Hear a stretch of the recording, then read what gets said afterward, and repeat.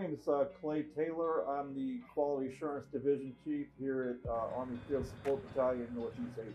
My primary role is the Quality Assurance Division Chief with the overall responsibility of providing the validation of the care of supplies and storage, maintenance, and supply COSIS programs for APS-4 stocks. From the equipment we issue M270A1, MLRS, multiple launch rocket systems to 210 Fire Brigade. I think the validation live fire exercises and the ability to operationalize APS-4 stocks validates that the equipment is ready to fight tonight.